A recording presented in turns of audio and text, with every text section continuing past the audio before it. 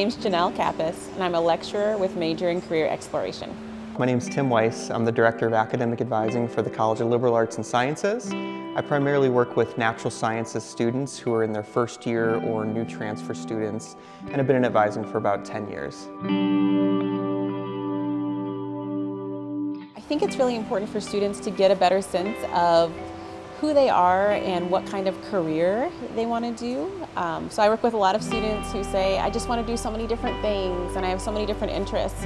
So what we focus on in our program is helping them figure out what interests might be hobbies for them and what interests might be more the types that are better suited for a career of some type. A lot of people tend to think that there's just one right choice when you start at the university.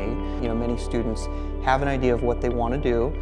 They pursue that and love it the whole time. But I think for many more students, they really need to take some time to find out what's important to them and where their values are and explore the various things here at the university.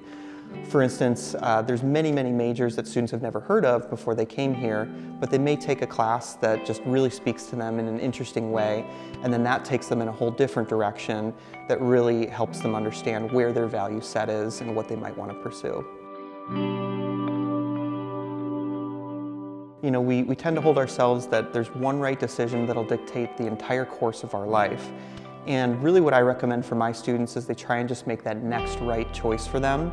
I think that they can really take incremental steps toward wherever their interest areas are and really develop the skills and experiences that they need to be successful and satisfied when they move out into different areas outside of ASU.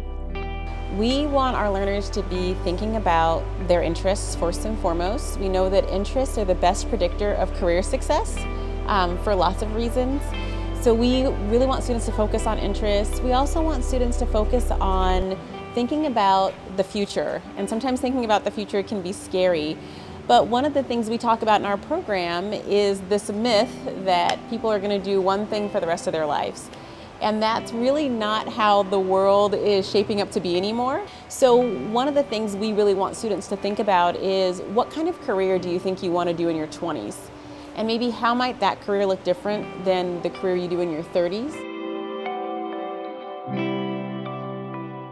So in our program in Major in Career Exploration, we offer 1 credit, 7.5-week classes for any and all students on campus. And in those classes, it's a really short, intense time where we're going to help students figure out their interests, look at their values, look at their personality, research the majors and colleges at ASU. In that class, students also have an opportunity to shadow and interview a working professional in a career that they're interested in. At the end of the 7 weeks, they put it all together, and we found students make a lot of progress in that short period of time. In addition, our office offers one-on-one career counseling, free of charge to ASU learners. The students can come in, meet with a licensed vocational psychologist who will help walk them through their career process, answer any questions they might have. That's another really great resource that students have here. Some resources that I think are important, you may not find this surprising, but I recommend starting with your academic advisor. But ASU actually has resources that are available to students outside of the traditional appointment through the ASU website. These include just our basic degree search, our major maps that show the curriculum of all 4 years of all of our programs across the university. And if students are really just exploring a lot of different options, there's even things on the degree search website such as Me3 where they can help them navigate different interest areas.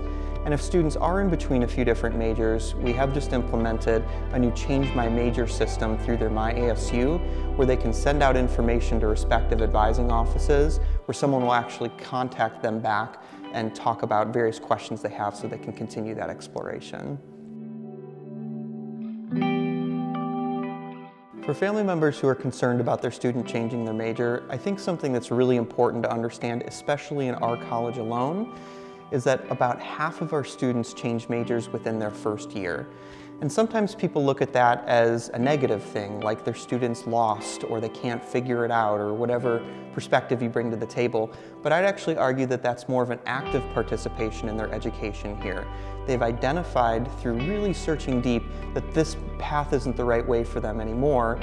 they've actively searched out other opportunities to really make sure that they can find something more suitable for them. And really, something I'd recommend is just help them out by asking questions about their decision, but without judgment, because they're already very concerned and very aware that this is a big life decision for them. And I assure you that the question, what are they going to do with that, is the front of their mind at all times. There are a lot of students who come to ASU who choose a major because of either family pressure or friend pressure, and then 2 weeks in they say, I don't want to do biology anymore. So I think the best thing parents can do is be patient and be okay with students not knowing. We want students to find that major that's a great fit for them, that they're going to enjoy, that they're going to want to go to those classes, that they're going to want to have those internship experiences, rather than choosing biology and then chemistry and then biochemistry and still being unsure. Because when a student's not settled academically, it makes it really difficult to be settled socially, to be settled here in terms of getting involved on campus, and we want students to have a great experience. And we know that they can have a great experience if they feel great about the major that they've selected.